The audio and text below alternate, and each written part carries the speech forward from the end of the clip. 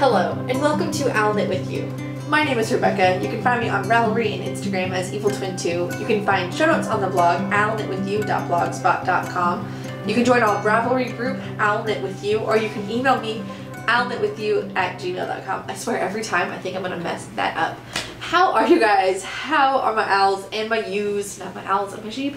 I've made that mistake before. So you might see the camera's really far away from me today. I have a few large FOs to show you, so we had to push that baby back.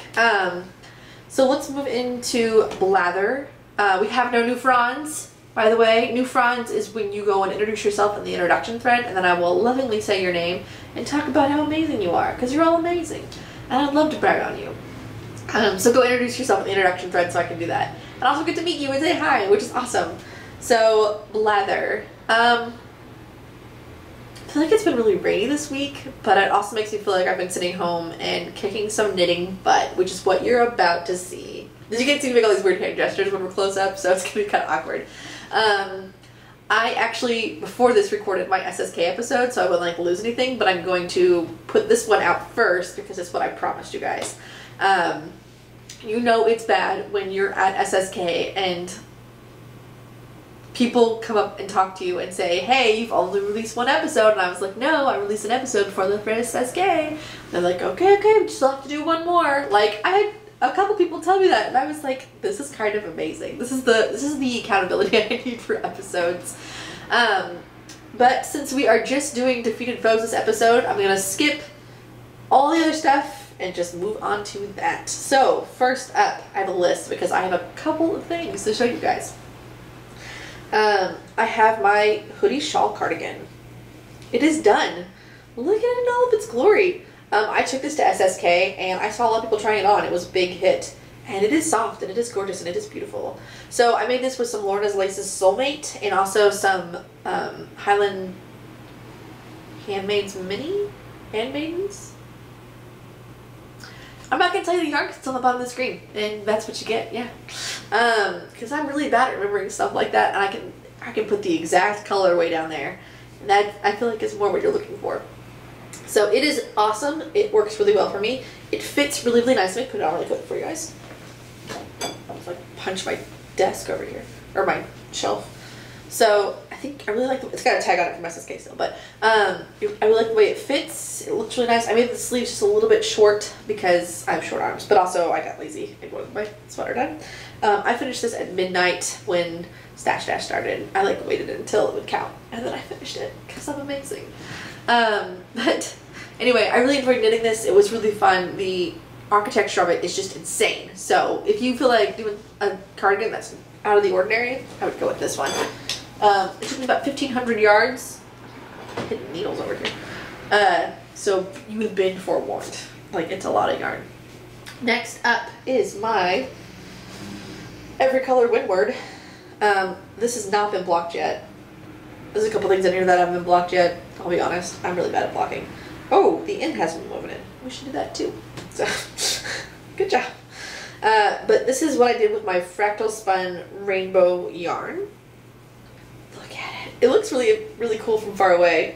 It's kind of hard for me to get to see that, and so when I hold it up for you guys, that looks really good. But you can see that there's just so many crazy flecks of every color because fractal spinning is the coolest type of spinning that ever existed, basically. I had fun spinning this, and I had fun knitting it. It's a really, really small windward compared to how massive my other one is. My other one is, insane. This one's, just like a baby windward. I actually only did, the first half of the pattern, but that's fine. Nobody knows. Nobody knows. I'm actually going to put this in a pile, 2 weave-in ends and soap because I didn't realize I'm using my Zoom today. I knit I like to knit 2 different socks with the same sock yarn so they match but they don't match. So these are all from Cece's Coffee with Cece's book of patterns. So this is the French Vanilla, I think is what it's called, sock. The correct pattern name is probably listed below because I'm good at that. And then this sock pattern is also listed below because I know what it is, but I don't remember if I'll say it correctly because I kept calling them the wrong names anyway. So, but both were just so much fun to knit up. I really enjoyed it. I wish I'd used a different yarn for this pattern because as you can see, I'll turn so you can see the whole pattern on the foot. it's really hard to see the pattern, but it's there. So it kind of makes you feel like some of that effort was wasted. But I think I'll still enjoy wearing it, and I really enjoyed knitting it. So like I think this is a strawberry frappe. You already know what's in the bottom of the screen, but I really enjoyed making these. It was a lot of fun. I may make this pattern again on some more solid color yarn. So now I know that's what I want to do.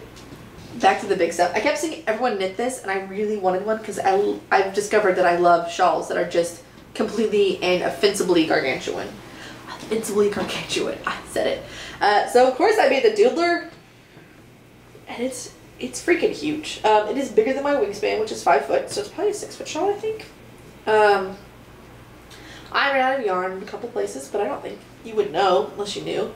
This also needs some ends woven in, and probably needs, no, I blocked this. I just haven't woven in ends. Okay, we're good. I remember blocking it on my giant couch. So, on my small love seat actually, but it's bigger than that, which is how I know it's huge. But the weather hasn't really been worth wearing this yet, so I haven't really got a chance to show it off, but soon, my friends. Soon this pretty will be all over my town. Okay, so it's huge and awesome, and it's really fun to make. I feel like it went really fast for how big it is. So if you want to make a doodler, I said just go for it. Don't even hesitate. Just go right now. No, well, maybe finish watching this first and then go for it. I finished my House Cup socks, which were I think they're peppermint mocha. I just wrote peppermint socks. Good job, not helpful, Rebecca. But they turned out fantastic. This is on a self-striping yarn from Jinx Yarn that I bought at SSK last year. The heels and toes are actually an alpaca yarn to keep me nice and toasty this winter. So I thought this pattern was probably my favorite of the ones in the Coffee with CC book. Maybe a close second, I'll be showing you here in a second, but I really enjoyed it. Definitely exactly what this yarn needed. So good. So good. So perfect. Okay, so I have 2 more socks. This is the Dark Side of the Moon colorway from Mustache Yarn. Also bought it at SSK last year. This one, I believe, and I might have it wrong, this one is the Espresso Macchiato, I think. And I think this one is the Caramel Latte socks. I made them backwards. But anyway, I think both turned out great. I made the second one a little bit longer because I was trying to use up the rest of a ball. So, but it's okay because I like long socks. I haven't blocked them yet, so they're a little bit, I have to stretch them with my hands. But I think they turned out really great. I'm not sure if you can see the pattern from there, but I can zoom in a little bit and show it to you closer. So there's the pattern, a little bit more close up on both socks. And I really like the way both of these turned out. I think this is the close second to the Peppermint Mocha socks as far as how much fun it is to knit. But really all the socks work. This one has kind of like a really cool pattern, and I wish I'd used a more solid colored yarn once again, so you could really see how it crisscrosses all over the sock. You can kind of see there's some raised parts, but it's not quite the effect that it has in the book, whereas this one's all eyelet rose type things, so it's a little fun. I made a beautiful hat that you don't get to see out of this yarn right here. It's a Twisty Goo hat. Here's me wearing it. I donated it at SSK to the homeless. So, I mean, it's all okay, I guess. It all evens out. I'm trying to slouch because my camera is up too high. Anyway, I bought some more yarn at SSK and made a Flora hat. I think it turned out really, really well. I'm putting it on to show you the color work, not so much fashion. You know, it's got a little bit of a slouch to it. I think the recipient will be excited to wear it if it fits their head. So, but this was also fun to make and one more of my FOs. So I also finished some projects that have been on the needles for a while. This one still needs to be blocked and the ends still need to be woven in, but you get to see it. I finished my planned pulling. Maybe I should have held this the other way. Sorry. I didn't know. It's kind of a weird shape and size. It's long enough to be a shawl, sort of. I mean, it goes around my shoulders-ish. Sort of a thing. Like I could wear it like a cape, basically. It's really, really long and very warm and kind of an awkward size. So I haven't quite decided how it should be worn, but it's mine and I can do whatever I want with it. But so for those of you who weren't in on this, you know, a year and a half ago when I started it, I had a beautiful sock yarn, I bought beautiful lace yarn called Helen's Lace, and the pattern, the colors were beautiful, but not so much when knit up. Here's what it looks like knit up, kind of looks gross. So I was like, gotta do something better with this. There's an amazing website called plannedpulling.com. If you go there, you need a swatch on the needles that you're going to be using. So like if I'm going to use a 5, I'm going to knit with a 5. And I figure out how many stitches each color gets me. So maybe this color gets me 4 stitches and that one gets me 5. And you plug it all in and it'll tell you how big, you can adjust it to figure out how to make your colors pool. So I made my colors pool. And I kind of wish I would have just done like this much and made it twice as long, but also this is beautiful. So I love it the way it is. I think it kind of looks like the Eye of Sauron or something, Lord of the Ringsy, but it's kind of huge and also awkwardly shaped at the same time. So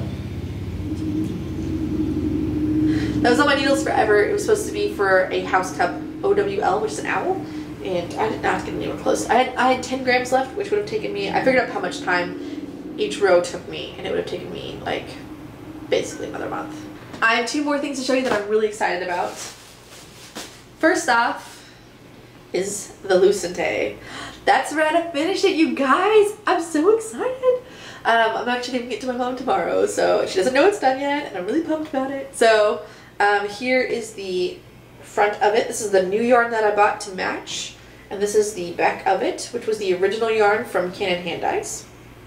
The front is just a little bit shorter, but it's really, really long. After it blocked out kind of big, which was awesome because I kind of felt like it was way too small.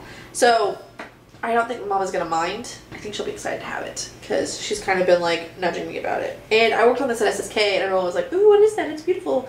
And I was like, I hate it. It's awful. Please don't talk to me about this. It's probably a jerk about it, honestly. But it's done and I'm so elated to have it off the needles. I don't know how else to describe that. I also went back, and as some of you on my Instagram have seen, I've refinished my Plum Rondo a la Turk. This is the back. Okay. I apparently do not like sweaters with short sleeves. I knit this and wore it once because I like having long sleeves to push up or the option to pull them down if I get cold. It doesn't make sense to me to make a sweater where my arms are cold. So I was never a vest wearer either. So now it has full-length arms, but you can kind of see where I picked up and knit the other arms, so it still needs to be washed to kind of even all that out, but I think it fits me really, really well. I'll even put it on for you guys if I don't get my fingers caught in every color work piece. That was one thing about the Flora hat that I made, is I use that new color work technique to wrap every color.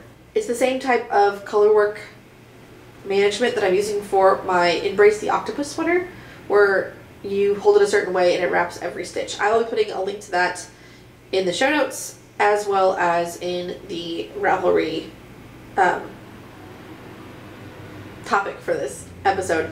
I showed some people at SSK and they were like, what? And so I feel like everyone should know how to do this type of color work management because it's totally amazing. And look, it all stretches just fine, where before my pieces would have no stretch or give, this sweater included. So let me zoom out and show you the sweater on me. So here's my sweater on. The sleeves are just right. I got bored and did ribbing for like 5 inches, but that's fine. No one's gonna know that it's not how the original sweater was. Honestly, the original sweater didn't even have sleeves, so I'm doing great. And I'm really happy with it. And I can't wait to wear it this fall. It's very fluffy and big. It makes me feel fluffy and big. So, but I think it looks really cute with the yoke. It's a beautiful yoke. There's a good hair over here.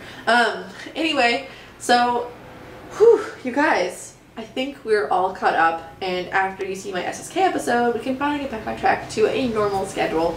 But after all of this, no matter what you're knitting or how long it takes you, always know that I'll knit with you. Bye, guys.